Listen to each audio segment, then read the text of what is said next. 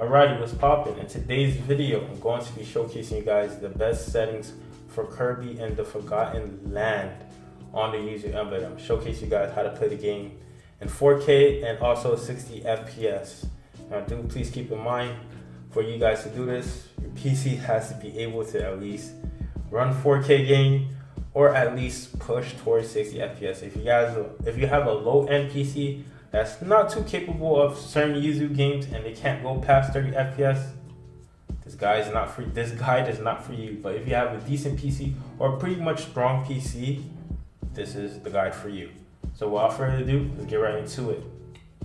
All right, first things first, you're gonna go to the emulation tab, and then you go to configure. Now, in general, system, CPU, you can leave everything on default if you like.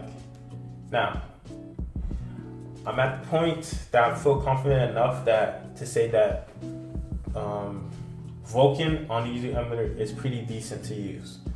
I feel pretty confident about this. To say this is the fact that I've been testing out a couple games on the Vulkan backend on the Yuzu Emulator, and I say it's pretty good. So I'm pretty confident. So you can use Vulkan or OpenGL, but if you ask me, I prefer to use Vulkan because games run pretty much a little bit better on Vulkan.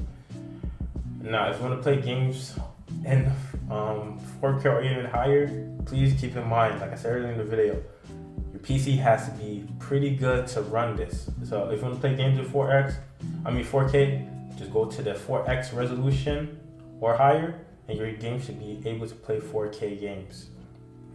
Now, you can try 6X, but I think this is in beta stage, if I'm not mistaken. So even if you have a pretty high PC, you may experience some crashes. So a lot of these things are experimental and beta stages on Yuzu Emulator, so give it time, give it a couple months. Sooner than later, you should be able to play a lot of Switch games in 6K, especially if Nintendo is releasing a Switch Pro or a new generation of Switch. So the Yuzu Emulator can keep up with that.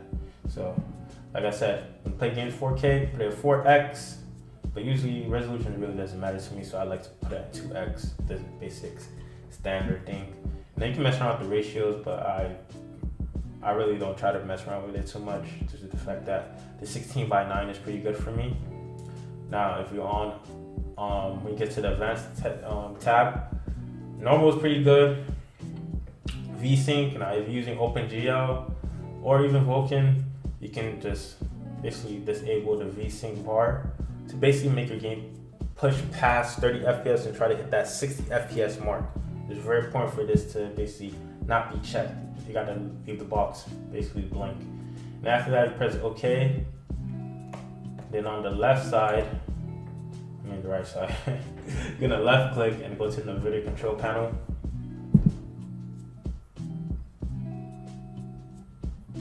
Now, when you're on the manage 3D settings, you're gonna go all the way down, and then when you see vertical sync, make sure it's off.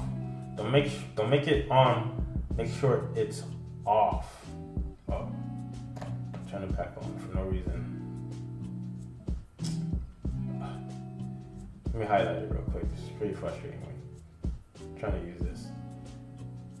Then you're gonna put it off, and then you're gonna go to program settings.